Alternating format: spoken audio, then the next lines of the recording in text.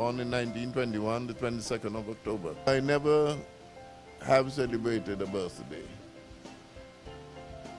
For all the years I've known myself, the birthdays would come and I really do nothing about them.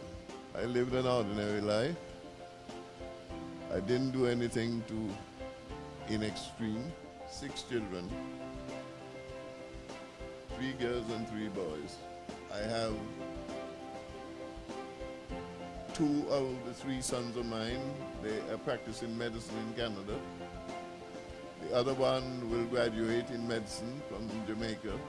He's my grandson. And I always wish my grandson to do something nice. And then he will come up and grow up to be whatever he wants to be, but I would hope that he'll take it in medicine. That's an excellent profession. I worked in a hospital after I was a pupil teacher.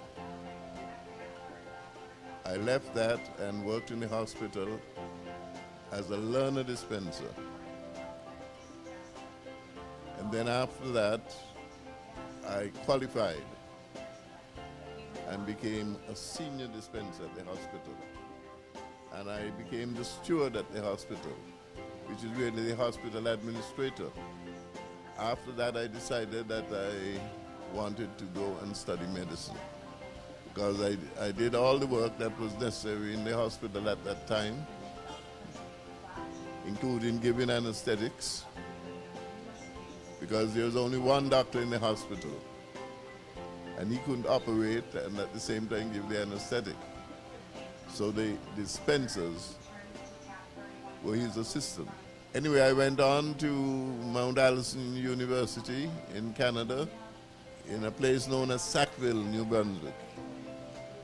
And there I did a Bachelor of Science degree. And in my last year, I applied to Dalhousie University. They only accepted 55 students at that time.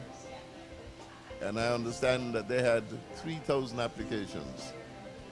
And I was one of the applicants. And there I was admitted and did my medicine,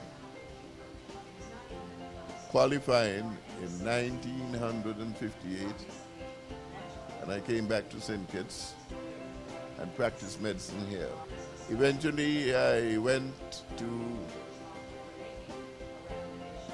the Dundee Royal Infirmary in Scotland and returned to St. Kitts and was again employed at the hospital as the medical superintendent and obstetrician gynecologist.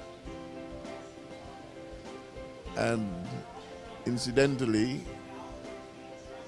in addition to that, as the years went by, they asked me if I'd be chief medical officer, and I said yes, and I did for a few years. There were a few black people. There's Dr. Lake.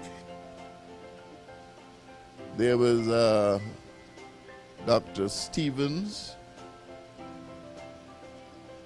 There was a Chinese gentleman by the name of Dr. McLean. It wasn't that easy in my day. There was no scholarships in medicine. And one had to make up his mind what he's going to do and go along and do it. Medicine is what I liked since I was a small boy, and I pursued it. And I was lucky enough to qualify in medicine. And since then, I've gotten a few honorary degrees.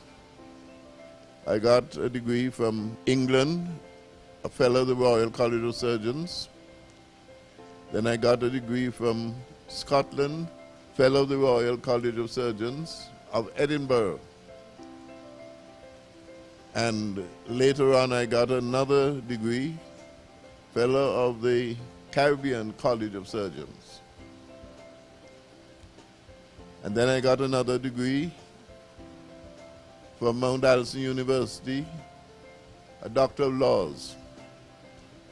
and another degree from Dalhousie, another doctorate, Doctor of Laws. These were all honorary degrees. I didn't have to sit any exam to get them.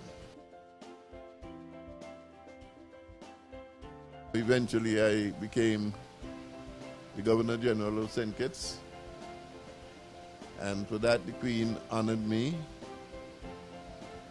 She had honored me before then and given me an Officer of the Most Excellent Order of the British Empire. And I got a knighthood, a GCMG, Knight Grand Cross of the Order of St. Michael and St. George.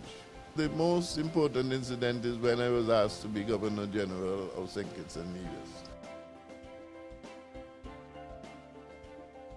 The present Governor General has been very well chosen, and I believe that he'll do an excellent job as the Governor General of St. Kitts and Nevis. I believe that he is a very suitable person to be the Governor General.